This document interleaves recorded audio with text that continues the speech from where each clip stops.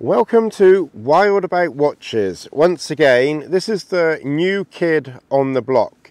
This one I'm keeping. I had problems with the Gravity Master. Please check out the video on that one, which I returned. But I'm keeping this one.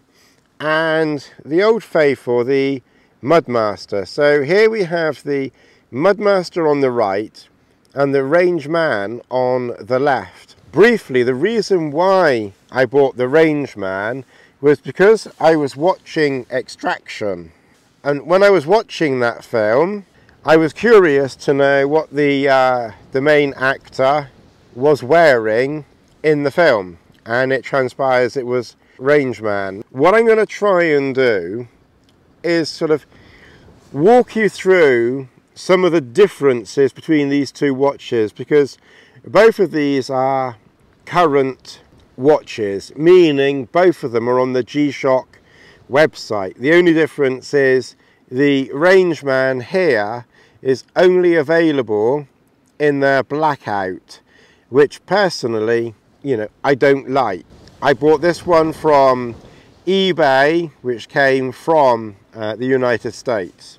You either buy this, obviously on eBay, or other places are available, I'm sure, or you buy it from Casio but as a blackout, or of course you have the GWG 2000 as an option.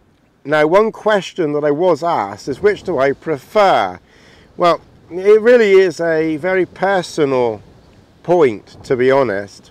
I think for legibility, I think the GWG 2000 is just easier to read. Comparatively speaking, it's a bigger screen and those hands do stand out a lot, and you can tell the time very, very quickly with those hands, whereas with the digits on this you do sometimes just have to stop and look, because they are in that small section down the bottom. You of course have a small section on the GWG 2000. So from a visual point of view, being able to tell the time, I must admit I prefer the GWG 2000 Mudmaster. Now, there's a few things that you should just bear in mind. First of all, it's effectively twice as expensive as the Rangeman. In fact, I paid more because it came from America, so it originally cost more, plus the import tax. Although actually I got away with import tax on this one, that was lucky. When I bought the, oh no, it wasn't that one. When I bought this Frogman, this came from Japan, and unfortunately I did get hit with import duties on that one. So, but effectively, this watch is twice as expensive as this watch here, at least. The reason why it's 3 times as much, of course, is the build quality. I'm not going to go too much into build quality. I mean, they're basically both, G-Shocks. So, of course, the build quality on them is going to be top-notch. But given that this is, as I say, about £700 and this one is about £300, clearly there is a difference in the build quality, and I think it's something to do with the metal that's used in there, plus the construction. They both have ABC, in other words, they both have a compass, barometer and altimeter. Now, the main difference is with the GWG, you enter each individual item with its own dedicated button. So in other words, if you want the compass, you press up here and that takes you straight to the compass, one button. If you want the altimeter, then you press the bottom button down here and that takes you to the altimeter. And if you want the barometer, you press bottom left and that takes you to the barometer. If you press the bottom left button again, then that is where it takes you to the temperature. The temperature here is not 29 degrees. I kind of wish it was, but it certainly isn't. So that's kind of how you access, your 3 or 4 main functions on this watch. So each item has its own dedicated button, pretty much. This one, every single thing is done through this central computer button here, as it were. So when you press it the first time, you'll get one beep and you're in the altimeter mode. You press it a second time and you'll get two little beeps and you'll be in the compass mode. And you press it a third time and you will get three little beeps and you'll be in the barometer mode. Now, the barometer mode also, you can see, gives you your thermometer, and that is the only way, as far as I'm aware, that you can access the temperature, is via the barometer. And then when you finish, long left, bottom left, of course, brings you back to the time. In the same way as on this one, you could be in the altimeter mode, and long left or even a single left brings you back to time. Now let's see what other functions we can do on here. And this, I have to say, given that it's been updated, I do think that it's missing at least one function. I think it's a shame that they never put on it a step counter, and I certainly think it's a shame that they never put a sunrise and sunset function on it, given the cost of this watch. Now, if we press top left, that toggles you through the window at the bottom, the day, date and month, the barometer, you can see it's dropped but now it's climbing, and the time. I've got it set for 24 hours. And then that's it. With this one, if we press top left, you have the barometer setting at the top. So you can now see the date and the day, March the 7th, and the barometer dropping and rising. Press it again and you can see the day. Press it again. So basically, in fact, all it does is toggle between those two things, look. And that's it. Okay, moving rapidly on. If you press bottom left, that takes you to world time. I won't do a tutorial on this one. If it proves reasonably popular, you know, I can do a rundown on how to use this in another video. If anyone wants a Tony version, then obviously let me know in the comments below. You have your stopwatch. What did take me a little while to think, this OH, for some bizarre reason, I was thinking that it was Ohio, but of course it's not, it's your hours. And of course your current time. This one here has your stopwatch, so press bottom left to get that one going, bottom left to get that one going, so that's the stopwatches going. Then when we press bottom left again, it takes us to the timer on both of them, and that's relatively self-explanatory. Press it again, that takes us to the alarm. Press it again. Now here you can see, this is where things change. Here you have the world time on the GWG 2000. Here, which is a really nice feature, you can see you have the sunrise and sunset time. The top one, it says sunset, and the bottom one says sunrise.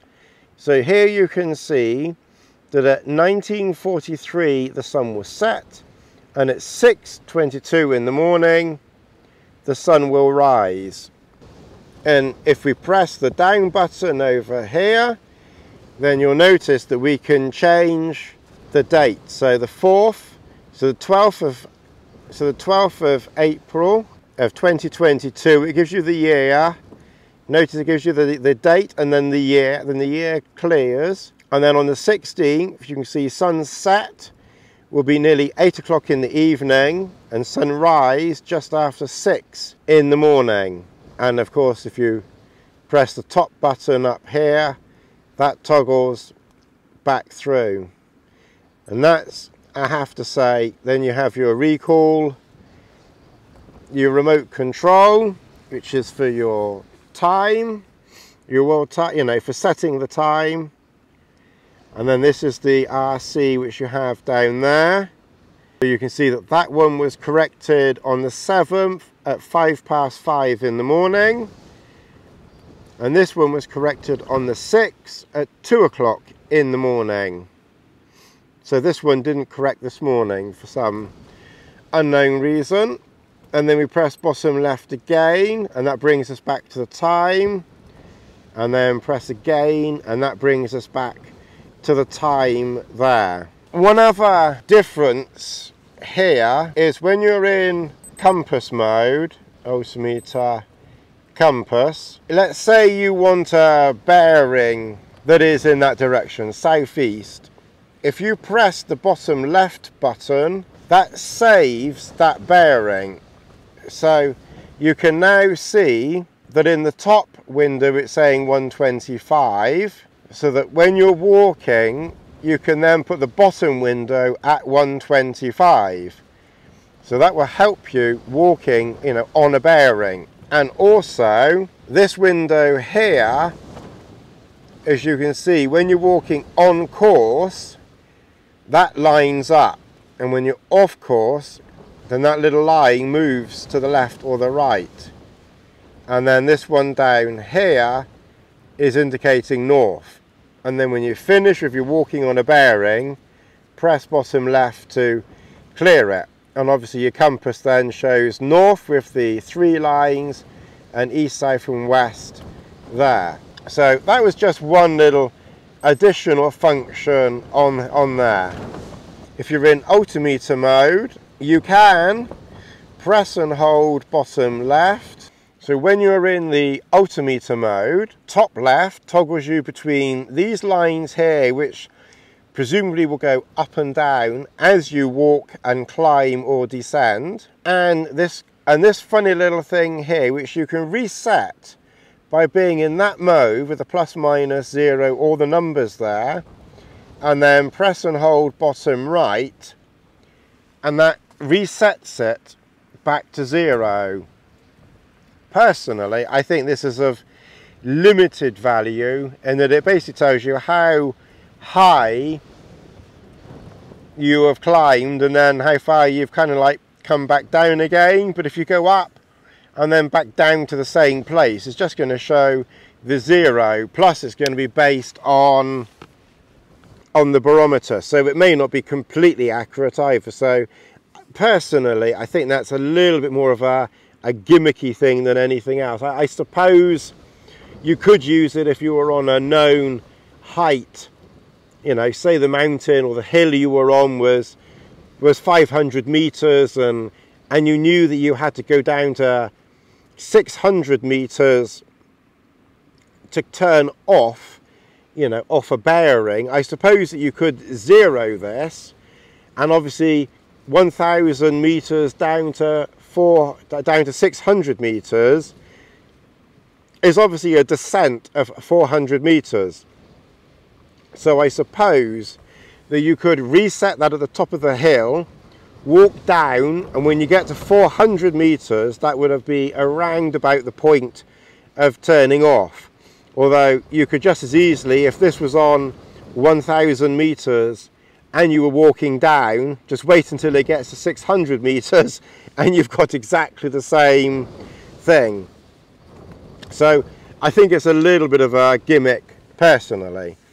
You also have something similar on here, which I think I may have shown in another video, but it's is even more gimmicky, and that it only goes up to around about 80 meters or 800 meters depending on on the setting that you're in.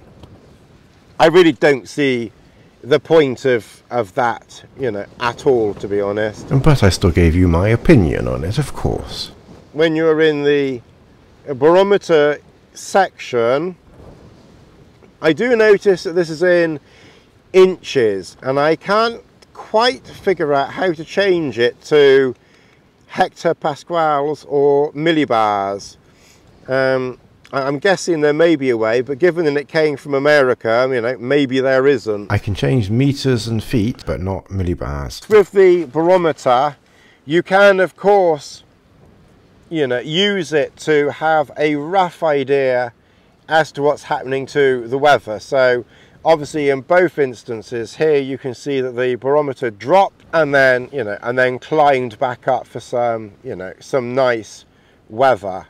So both of them, I believe, have a system where you can turn the light on and off. The Rangeman is 92 grams and the GWG 2000 is 107 grams.